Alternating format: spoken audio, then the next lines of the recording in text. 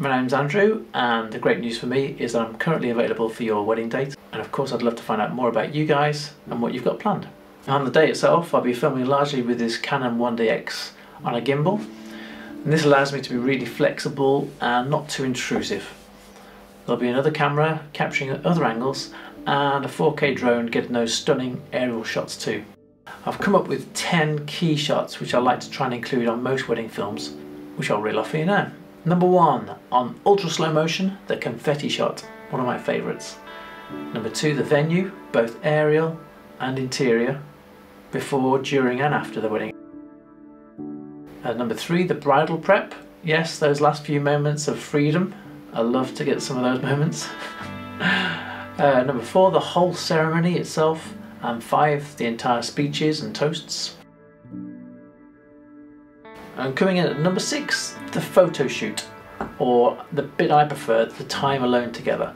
So either during the photo shoot or afterwards, maybe after the meal, I like to take you for a quick walk for 5-10 minutes and get some lovely moments of you guys just talking, walking, chatting. And then the more traditional shots include cutting the cake, of course, the first dance. Now fellas, don't worry if you've got 2 left feet. I can make you look really good, just get you close up in slow motion, so don't worry about it, no pressure. Number 9, the small details. There's loads of stuff that goes into these weddings, and you've probably spent hours and hours and a lot of money on the finer details like the flowers, table decorations, so I'll make sure I capture some of those for you too. And finally, probably most importantly for prosperity, is the guests, your family and your friends, all caught on film for you to relive over the years to come. Now, if you haven't already been to my website, what are you doing? No, please do so, because you'll find some examples of my previous work, more about me, information on the packages I offer, and feedback from some of the lovely couples I've had the pleasure to film over the last year or so.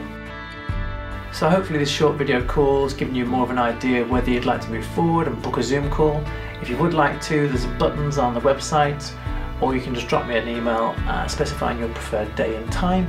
Either way, please do make sure that you book a videographer, because I can assure you it'll be one of the best decisions you ever make about your wedding. Hope to hear from you soon, and happy wedding planning. Love it.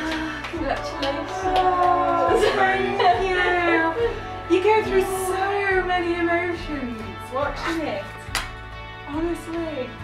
From like overwhelming. Yeah. Oh no! Brilliant! That's right. Through overwhelm of seeing the love, and then into, oh my god, yeah, I was wiping his nose and I can't say that. That music. That was beautiful. The best yet. Beautiful. Absolutely beautiful, honestly. There's a lot of clips on that one that we hadn't seen before, I think, as well. Yeah. For anyone who's thinking of having a photographer and not a videographer, have a videographer, definitely. Definitely. Genuinely.